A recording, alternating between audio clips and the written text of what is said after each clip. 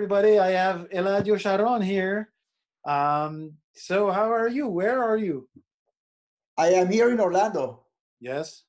Yes, I live in the southern part of Orlando. Yeah. Yeah. And so how have you been faring in this weird time?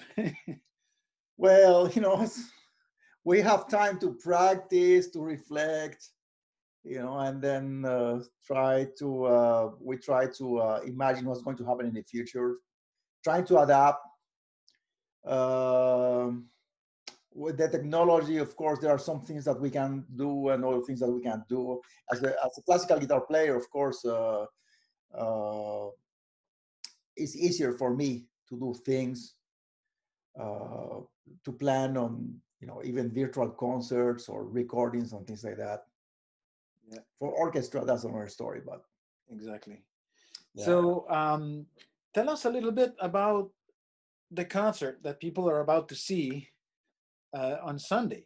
Uh, Let so me see if I remember very well. It was a mixture of things. I did some solo pieces. I believe it was the Villalobos Preludes or something like that, yeah, right? yeah. And then you And you played with Chris a couple of pieces and different. yeah, I think I did. Did I do the Risk People piece? Homage to Villalobos. Yeah, I think so. Yes, exactly. Yeah, and one more, and then you also played songs with the singer. Yeah, yes. So I did the preludes, the five preludes by Villalobos, uh, that were written in the 1940s. Heitor Villalobos, the great Brazilian composer. Um, and also I did that piece, if I am not mistaken, because I don't have the program with me. The Homage to Villalobos by Antonio Ruiz Pipo. That's a piece for two guitars, and that he composed while I was still living in Paris, a long, long, long, long, long time ago, last century, let's say. Um, and then there was also a piece by Jorge Morel, an Argentinian composer. I think we played that on second half, and that was with Kari Wiesinger on the flute. And that was a piece that was commissioned by us. And that was about the first performance, the first time we did that piece. Yeah, So and basically, Mr. Morel was in attendance, if I remember correctly. exactly. Jorge Morel is a guitarist composer, very famous. Had a big career, doing a lot of crossover, what we call now crossover, with the South American popular music, even arrangements of American music, like Gershwin or Bernstein has beautiful arrangement of three of the songs from West Side Story, and many other things. So he's been active since the 1960s, and about 10 years or so ago, he retired and came to live in Orlando. He spent most of his life in New York. So he already did a solo piece for me that I included in a recording that I did a few years ago. In the recording where also Kari Wiesinger participated, because there was also a duet part. And so I asked him for a flute and guitar piece a couple of years ago, and that was the result of that piece. Originally, he did like two movements, and I told him, Jorge, why don't you do a third movement? It's going to look better, maybe a prelude or something. And at the end, we have a piece of about 15 minutes or so. Beautiful piece. Tríptico Latino, that's the title of that piece. And that use Argentinian folkloric rhythms, especially on the second and third movements, the rhythms of the milonga and malambo a little bit in his own style. He's a really quite refined composer.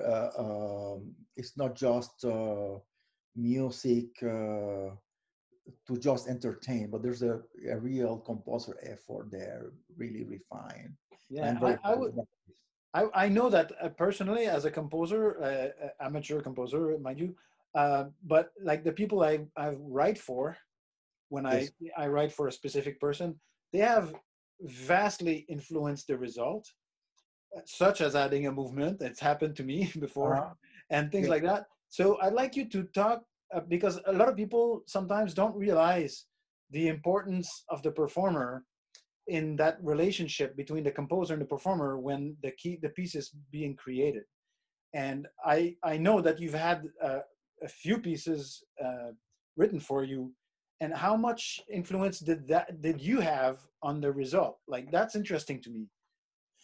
Well, it's complicated. It depends on the composer. In the case of Jorge, um, there's a piece that he did for solo guitar that I like very much. It's, forgot the name. It's Danza del Sur, if I'm not mistaken. And I had never played that piece, but I thought it had a very nice rhythm. And he used a little element of that piece of the third movement, if I am not mistaken. And but not that much. I mean, he went his own way. You know, the case of Jorge is very interesting because I think in the last 10 years or so, he has experienced like an explosion of creativity, and which is quite amazing in a musician and composer of more than 80 years old. But in the last few years, he has composed a lot, and of course I benefit from one of solo piece and then this piece. Another composer that we didn't play in that concert in particular, but I think we did in another concert with Cari, is Alberto Rodriguez Ortiz. I think we did his piece for flute and guitar, Héroes. And that one, Alberto was my student more than 25 years ago at the University of Puerto Rico. And when I went to do my doctorate at the Seaman School of Music, he just followed the following year and did his master's. And then I lived many years in France, and I also studied over there and worked over there. And so Alberto, after finishing his years at Eastman, then went for about 3 years to France, to Paris, and even studied with my guitar professor. I studied with someone, Yoshihira Taira, one of the composition professors at the École Normale. So he did this path similar to mine, but in inverted direction. And in the case of Héroes, of course, I gave him an idea on what could be the title, or maybe what could be a source of inspiration for a possible program. It's not that I was pushing for a programmatic piece, but in that particular case, it had to do with the experience of a political prisoner. I'm not going to go into details because that's not what our audience will listen on Sunday. But it's just a collaboration. It's just a suggestion, and then the composer has his or her own mind, of course. Yeah, Another piece, it's yes, that's very interesting. I've always been interested in that over, history of music. There's a lot of examples of that where, whether the performer for whom the music was intended was actively involved in shaping the music or not. Like it does, like when you write for somebody in particular, there's a lot, like that person enough, that the playing and the person, and as a composer, you'll do a lot of things that you might do. You'll do different things that you might normally do. And then the other aspect that I find very interesting for you, especially because you've been teaching for a long time, is the relationship you develop with your students. yes, And then what happens also when they start composing music, because then and even if they don't, like, just as players, as you see, like, there's a lot of like these hard to define influences that go one way, and easier to define influences that go the other way, from the teacher to the student. And then yes, oftentimes there's more subtle influences that go from the student back to the teacher. Yeah. whether in the immediate, like as it goes, as you develop your student teacher relationship, or years afterwards. And I find that all those relationships very fascinating, and it's something that we don't see a lot in literature, in movies, and like or really in anything except the music itself. Like if you study the music closely enough, you will oftentimes see these relationships and how complex they can be and how back and forth it goes. I find that very fascinating. Well, I think sometimes what the interpreter, the performer does at, I would say, at its best is to give some inspiration, some idea that may inspire the composer. I think a good composer, of course, all good composers will follow their own tendencies. And there's the case in guitar history with Andres Segovia and the Mexican Manuel Ponce that I know. I mean, I know his music very well because I'm working on the whole recording. I recorded everything. So, and but sometimes Segovia would, and this is during the 1920s in Paris, mid to end of the 1920s, and Segovia would give a request to Ponce, would ask Ponce for a piece. And let's do a piece with this and that. In the case of the variations of the Folia, he asked for specific things in some variations. Now, I think that Ponce was not just to trying to please him, but I think he would embrace the idea and then work on it and do something magnificent, right?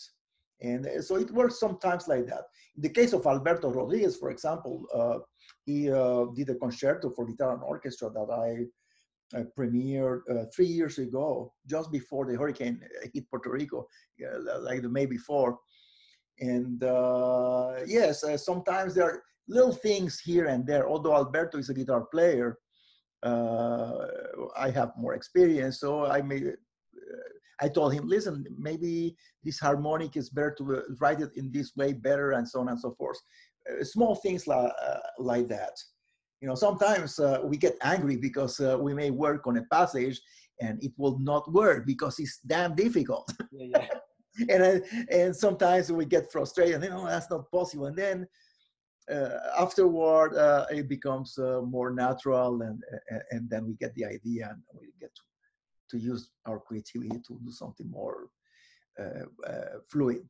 fantastic. Yes. So how did you build the program? Well, I was working with several people almost at the same time. I think we're doing also, I don't think we did that concert, but we did some of the Manuel de Falla songs with Alexandra.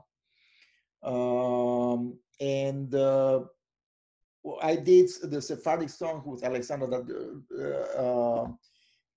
that have flute in a couple of the songs. So managed to combine.